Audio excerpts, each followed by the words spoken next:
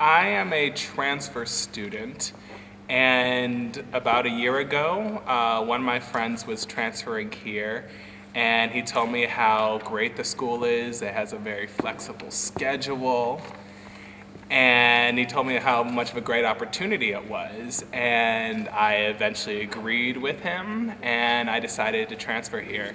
The school, it's very flexible. The teachers are very nice, and everyone here is very friendly and accommodating. I think one thing that we could use to improve our faculty is maybe like a student club for foreigners. They had that at my old school, and maybe a couple programs to improve interactions between Slovak students and non-Slovak students. In my free time, the first thing I need to do is to try to get some sleep, of course. And after I'm well rested, I like to read. I like to go to the pub with some friends, and occasionally I do some acting. You could probably cut that part out, but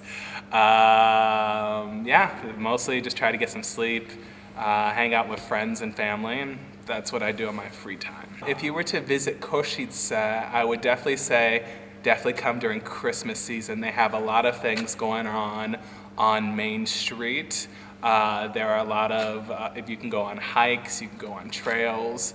And right now during the winter, I know there's some places that you can go skiing that's not too far away. So those are a few of the things they have here. I have a pretty exotic background. So I was born in the Czech Republic, or actually I was born in the former Czechoslovakia. I grew up in the United States. The first half of my life I was in Virginia, just right south of Washington, D.C.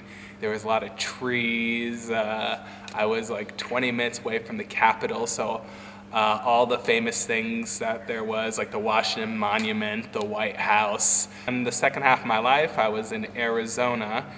I lived in a small town called Prescott, Arizona. It's between Phoenix and Flagstaff. So I've been to the Grand Canyon a few times. I've been to Phoenix a few times, and then I went to college and lived a few years in Tucson, Arizona, which is right by Mexico, so it was a very hot desert. You saw weird animals like tarantulas as big as my hand.